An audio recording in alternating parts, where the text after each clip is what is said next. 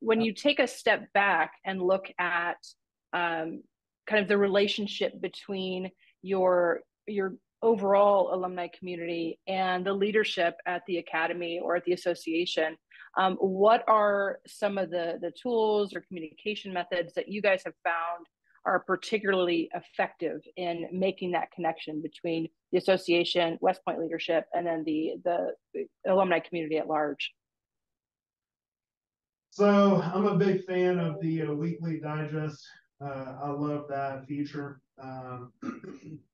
It kind of distills down any sort of news occurring in the grad stratosphere, and it connects our graduates back to the academy. Uh, we don't see too much from the academy. We're a little bit different in that respect, since we're a private nonprofit Mm-hmm. who is supporting a government entity, but having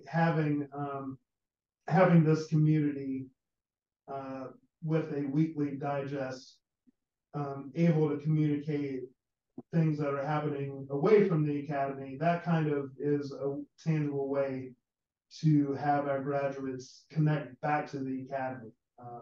We're able to moderate some of the content in there as well. We also like the blind messaging capabilities. I know that we're talking about connections with grads to the academy, but we also like connections when grads are communicating individually with each other.